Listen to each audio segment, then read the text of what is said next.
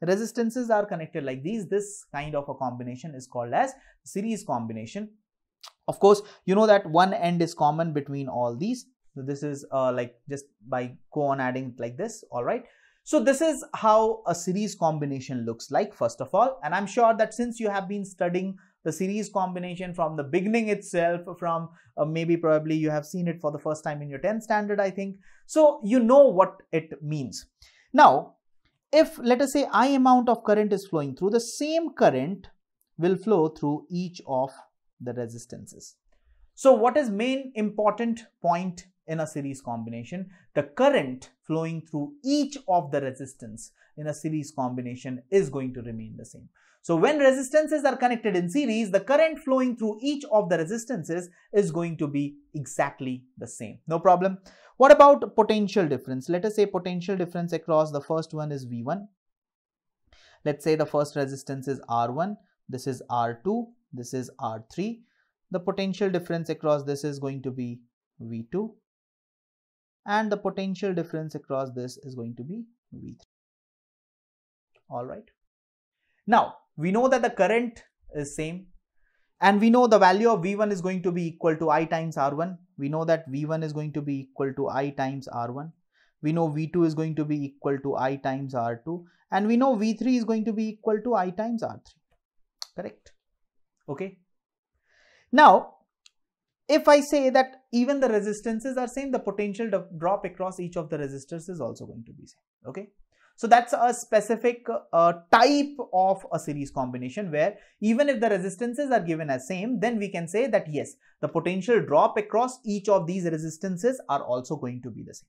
But not in every case. What we can say confidently about every case is that the current is going to be same in case of a series combination. Now, if you start off with Kirchhoff's rule, and if I say the potential difference across the battery, let us say the terminals of the battery is V.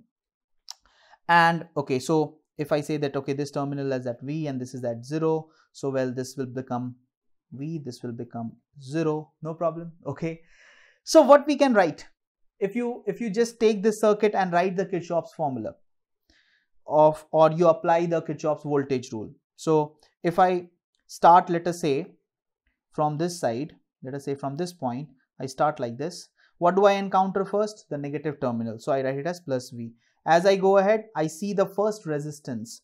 And obviously, as I'm moving in this direction, which is the same direction as that of the current, so I have to write it as minus. So minus IR1, or let me write it as minus V1 first. Minus V1 minus V2 minus V3 should be equal to 0 because I'm talking about this entire closed loop. Okay.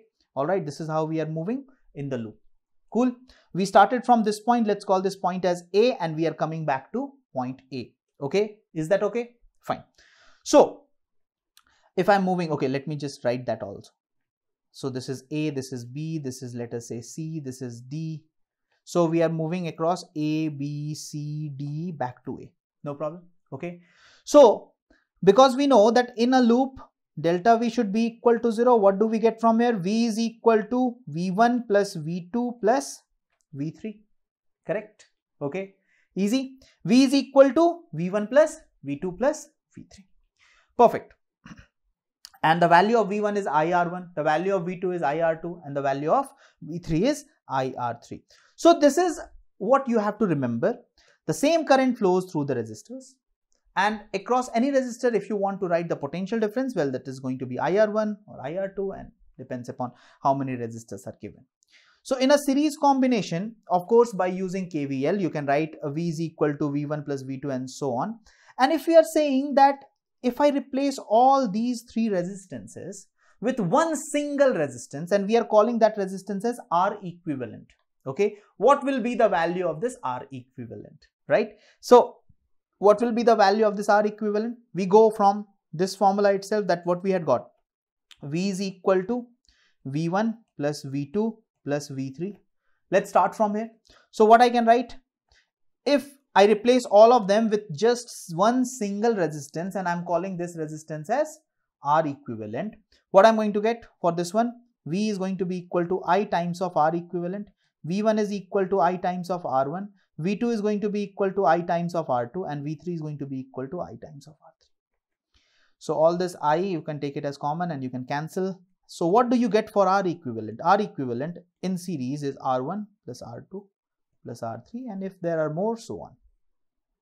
So this is the final formula for the equivalent resistance when there are R1, R2, R3, all these resistances are in a series combination. No problem. So what do we get for R equivalent? Very simply, we get R equivalent is equal to R1 plus R2 plus R3 up to Rn. Okay, easy. Did you understand? Fine. All right. Now, if there are n number of resistances which are connected in series and each of them are having equal value of the resistance, then the total value, the net summation, because then you are going to write R equivalent is equal to R1 plus R2 plus R3 plus R4 up to Rn, right? And if all of these, each individual resistance are equal, and let us say equal to R, what you get? N times of R in case of equal resistances. No problem. So just a kind of shortcut formula, you can say that if you see, let us say 5 ohm, 5 ohm, 5 ohm, 5 ohm connected across a series, right? You can directly either add them, or you can see that how many times it is being repeated, n times of that resistance. That's it, if all of them are equal. Cool with this? Series combination, very simple formula of resistance. R equivalent is equal to R1 plus R2 plus R3 plus R4, and just go on writing it. Okay.